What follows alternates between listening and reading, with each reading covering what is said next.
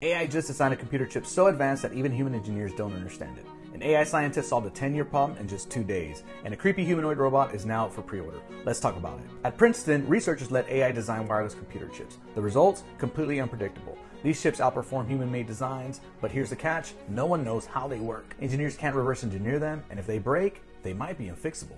Are we creating tech beyond human control? Meanwhile, at Imperial College London and Google, researchers built an AI called the Co-Scientist. They gave it a huge challenge: solving antibiotic resistance. Normally, that takes scientists over a decade, but this AI read thousands of research papers and reached the same conclusion in just 2 days. That's insane, but also kind of terrifying. What happens when AI makes discoveries so fast that even we can't keep up? And if that wasn't enough, let's talk about Protoclone. This humanoid robot has 1,000 artificial muscles. In a viral video, it was literally hanging from the ceiling, twitching. It's up for pre-order soon. But would you want this thing in your house? AI is evolving faster than we can keep up. But are we ready for what comes next? Which of these stories freaks you out the most? Comment below and follow for more AI updates.